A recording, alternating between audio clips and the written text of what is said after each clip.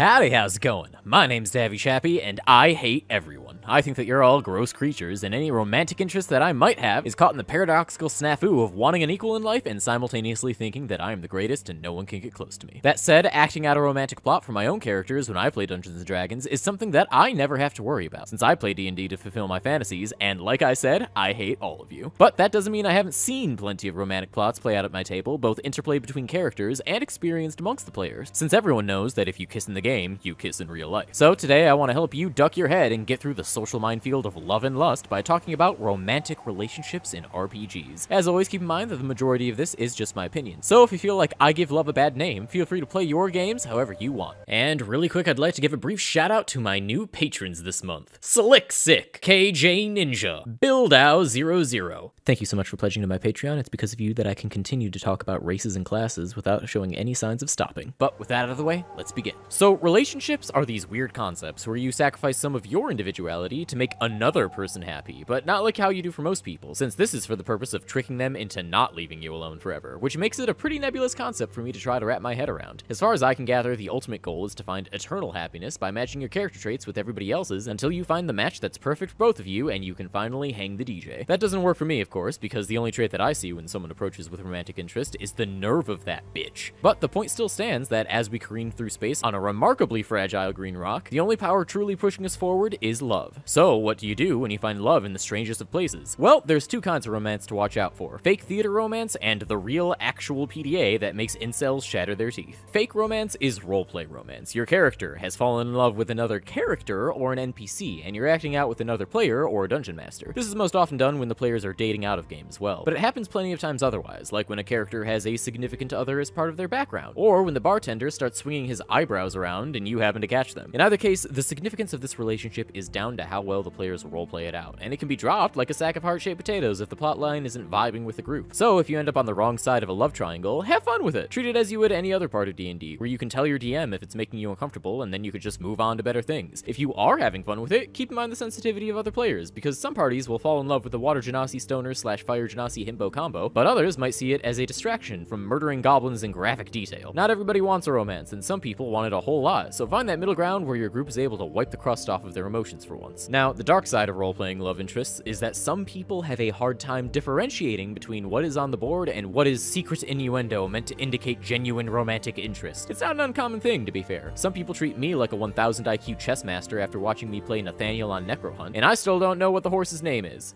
and I refuse to learn. It's easy to pick up on character traits from our friends' adventure sonas, and then start to see those traits more prominently in the person themselves. So when Morgrog the half-orc starts hitting on the dragon, maybe that means that Martin is into bad dragons. The important thing to remember here is that you can talk to your DM if anything is making you uncomfortable. Even if it's all in the realm of make-believe, this game is meant to be an escape from stress, so if the bartender isn't taking no for an answer, you're within your right to tell the DM that you want it to stop. And if the DM doesn't listen, or if, in the worst case scenario, the DM is the one perpetuating the kissy faces, then you need to just pack up and go home. The DM is in a position of power over the players by the inherent nature of having cosmic authority, so if they're not wielding that authority to the betterment of the group, abscond, egress, GTFO, and find a better cosmic lord. Either they'll realize their mistake and do better next time, or they'll think that you're overly sensitive, in which case they can sit and spin. Never let anybody pressure you into romantic subplots. It's creepy and it's weird. And sometimes the romantic interest isn't subtextual, it's tubsexual. It's no secret that boning makes the world go round. Long ago, I experimented with my videos by doing a couple of vlogs on my channel, and while the format didn't do too well, the topics were still good, and the romantic relationships vlog did the best out of all of them, which tells me one thing: y'all are some horny father muckers, and some of you are willing to bring it to the D&D table. Now, I'm not about to go into the details of how to pull this type of scene off because there are probably children watching, but in the case that a scene like this does occur, I feel like it's important to state for your own well-being that it is not normal for a hand-holding scene to be described in any more detail than they go into a private space and the world fades to black. Unless the table has been prepped for that beforehand and everyone has said they're cool with it, it is not okay to just subject your players through that. I bring this up because I have had players who didn't know where the bar was due to playing with creepy DMs, so I'm saying it here for safety, because I want you to hear it from somebody in a position of authority, and nobody is more authoritative than a white guy on the internet. Anyway, now that my PSA is over, we should talk about the opposite side of the spectrum, which is actual relationships at the D&D table, as in real-life, non-role-played significant others, like the kind foretold in the scrolls. There's nothing inherently wrong with players bringing their dates to D&D, and I actually have a few couples in my game to no problem at all. Most people who have a relationship don't want to flaunt it, as much as the involuntary involuntary sidekicks will tell you differently. And when one person is the DM, favoritism isn't as common as you would think, especially in groups that consider D&D to be a cooperative story more than a competitive game. The true power move would be to have a D&D game consisting of 5 prolific players in a polyamorous relationship, fighting their way across Faerun with the power of love, but I have yet to see the hexasexual seduction coven in action, so for now, it's just a myth. However, I have seen a correlation between games that have a competitive mindset and games where couples try to bend the rules to give each other an edge. When you make the game about winning something, it puts the fear of losing something into people's minds, and a quick way to minimize losing is to have someone on your side. So if you're a DM that's worried that the fighter-druid combo is getting too strong, perhaps your game would do better by you taking a step back and reevaluating what parts of the game you emphasize. Of course, that's not possible to control as a player, and sometimes people are just dumb and they see competition where none exists, like the person who cuts in line at Wendy's. And when the DM is unable or unwilling to put a stop to it, then you have to treat it the same way that you would with fake romance stories. Aggress the fuck out of there. Some people might tell you, oh, they're your friends, you should try to talk to them, but love makes you dumb, and you feel justified in being dumb when it means protecting your significant other, because blind faith doesn't take brain power. So I'm not saying cut your friends off, but don't get in the middle of a romantic problem unless you're already sure you can fix it. Especially if the problem isn't just that there's a romance at all, but that the romance has gotten toxic and the people in the relationship are fighting. With things like that, you've got to be willing to say, not my circus, not my monkeys, and go find some other games for a while, because you're not a therapist and you're definitely not being paid like one. Once things have cooled down, you can see what's left to work with, but love quarrels tend to rip the heart out of most D&D games, and being honest, your friendship is probably more important than dice, so prioritize keeping that friendship over keeping the campaign running. Overall, love is strange. It makes people do dumb stuff, and I refuse to take part in it because I am an elder being that has ascended past the need for want of touch. But for those of you who still pilot your meat machines hoping to crash into somebody else's, the romantic side of D&D is nothing to be scared of. Just play it until you stop enjoying it, and then switch to something else once it no longer pleases you. It's your free time, spend it how you want it, and if somebody tries to come at you with their romantic troubles, you tell them that you're in a very committed relationship with the backlight of your phone. But that'll about do it. I hope you enjoyed this video. Be sure to leave a like, comment, subscribe, make sure you ring that bell, and check out all my social media in the description below, and maybe support me on Patreon so that I can love myself so no one has to.